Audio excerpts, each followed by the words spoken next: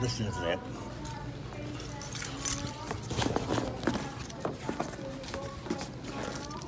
Reading the wrong address. Enjoy your lunch. I don't know when the program is coming. I heard it should be about a month, so just bear with it till that happens. Thanks again. We're having lunch up there. 1 second. It's in that community room that you saw. You know, that's changed big time since you saw it. You'll see when I do the building vlogs and then eventually the full amount tour. Hopefully it's in focus.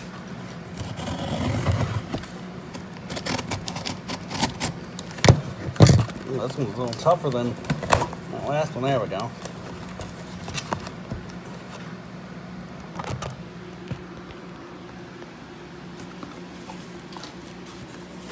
Fragile. Handle with extreme care. So that's what I'm going to do. Extreme care. Put it on the table ever so slowly. Of course I can just do that to that box. So, what do you think it is? Again, the title's gonna tell you. Spoil it.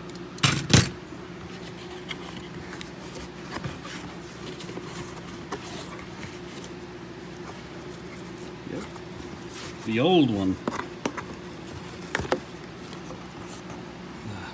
First generation, at least that I know of. Based on the Smoke Guard 800A design.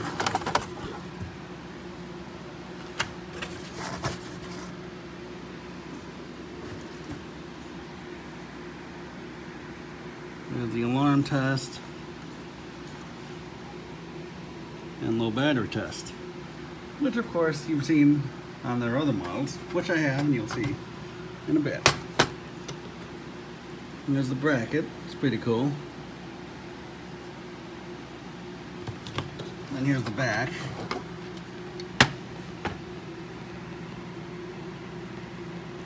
You use 6 AA's.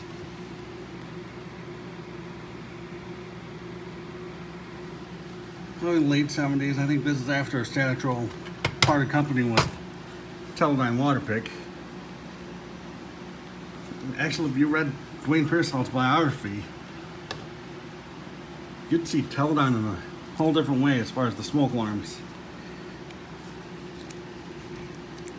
And what they did with Static Troll.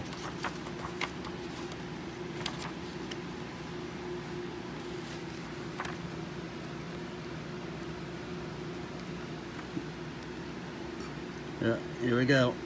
The lies. Here's the lies. But anyway, and if you want to read further, just pause.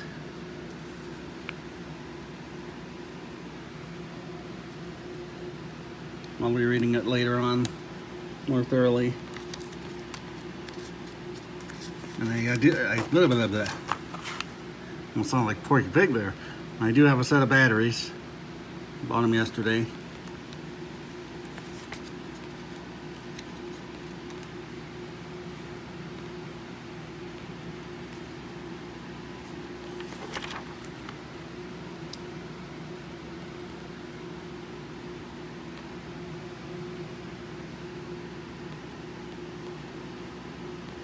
The smoke test. I like how it looks like there's divisions in there, but there aren't. My divider bars. Okay.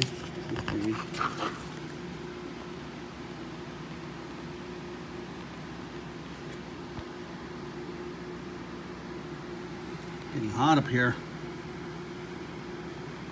It's gonna be really hot and humid today. Let's strong severe storms possible.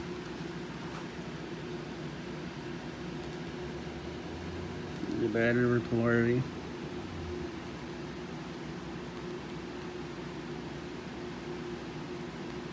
Every few seconds instead of a minute.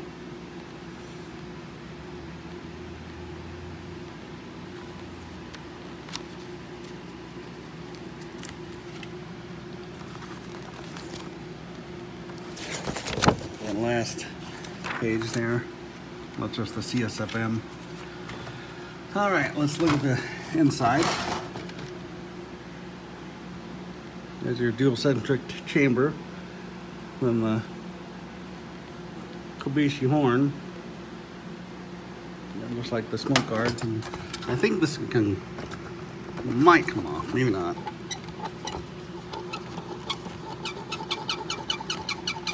Squeaks. All right, grab my batteries, my earplugs, or ear protection, and let's power this bad boy up. There we go. You just open the door up just like the 800A, which of course, this is based on the 800A, so maybe a little more than the 805. You know, the 805 with 9 volt and didn't have the low battery signal. Ooh, that was kind of hard. Kind of hard to do. Let's try on the other side.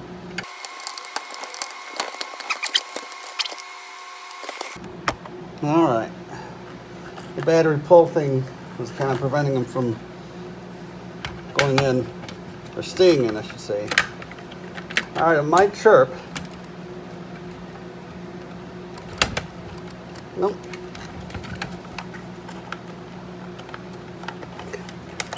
There.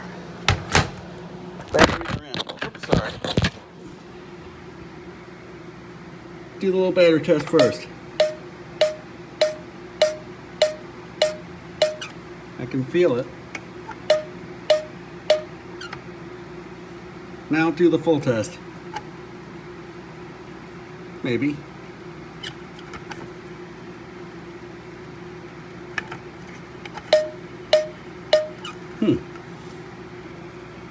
Just a sec. Huh. Well, that's weird. That works perfectly.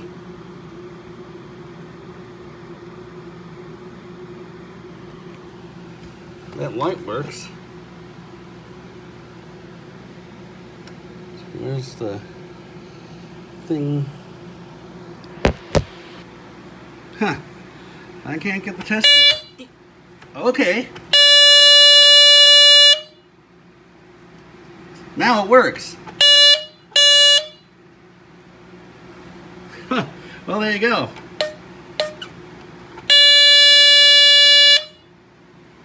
I was about to say I can't get the test to work, but maybe it just had a warm-up period or something. Didn't say anything about that in here. Or if it did, I didn't read it because I haven't read that fully. But now I have all 3 generations of Amways that I know of, at least.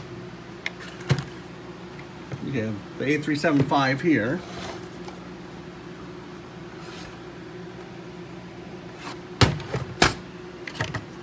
And then the 869 or 8964. This is based off the 809. And of course the 9309, which is based on the BRK.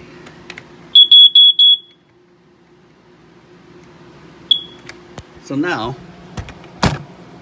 let's do all low battery tests. And it's going to be hard. Here we go.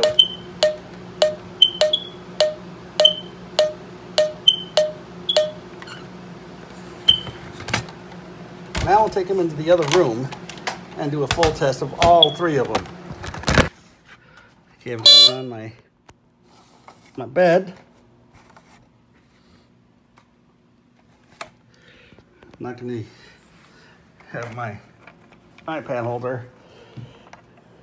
So that's going to be hard. No. Hopefully you're seeing it. Maybe not.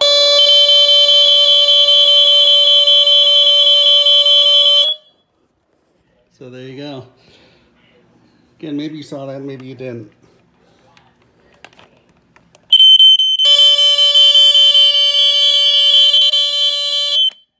So there you go, folks. Amway. The 8375, I think. Yeah, E-8375. One more test.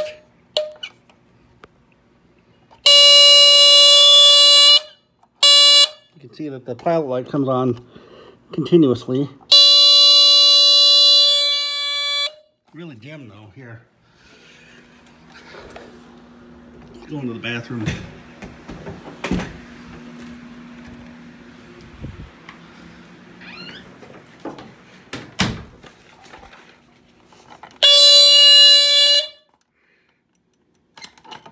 Oh, now it doesn't want to test again.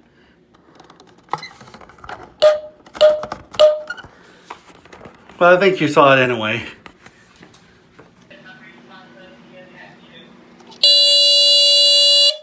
There you go. So anyway, there you go, the 83705. 837 what? 8375. Thanks for watching.